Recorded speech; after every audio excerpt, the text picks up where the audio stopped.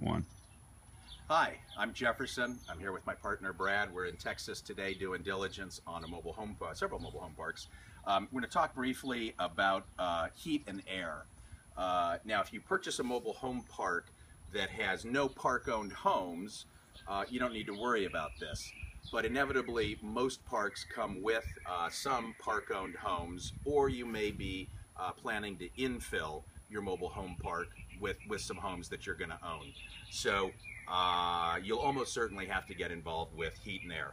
Now, this is a 4-ton heat and air unit here, and this is a very large house. You can't see all of it. This is a 16 by 80. For very large houses, you'd probably want a 3.5 or 4-ton unit. That's just a measurement of how much air, how many cubic feet of air in the house a unit can cool. So for our parks, I believe really all of our at least 3-bedroom houses would have at least a 3-ton unit, and then 4-bedroom houses again would be 3.5, 4 tons.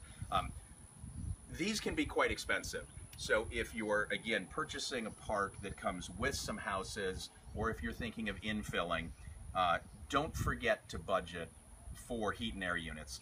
These units installed, depending on where in the country you are, probably are going to run anywhere from about $2,500 to maybe $3,200 to get this installed. This is what actually cools some chemicals that go back in the house that get that the air then blows over, creating the air conditioning inside. Of course, you can, if you have a more modest park or more modest home, you might choose to just install a window unit. That I think you can purchase for around 99 bucks at Walmart, but it just doesn't look as good, and it doesn't cool generally more than a room. So again, the larger units like this, central heat and air, typically are going to run you $2,500 to $3,200 bucks. When they need repair, typically what goes bad is that the Freon in them gets worn out after, say, perhaps 5 to 7 years, depending on how frequently they're used.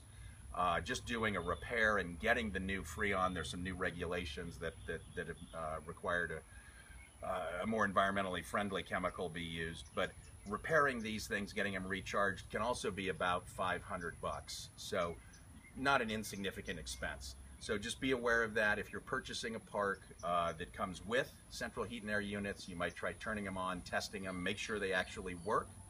If they don't, again, you could be looking at least $500 to have them recharged, or upwards of $3,000 to have them replaced. Oh, I'm sorry, let me just point out, this one is set on a plastic pedestal. Sometimes these will be concrete.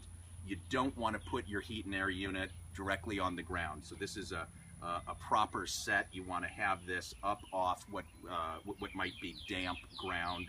So we typically use, again, either these sorts of couple-inch thick ABS plastic pads, or we'll actually pour a concrete pad and put the unit on that.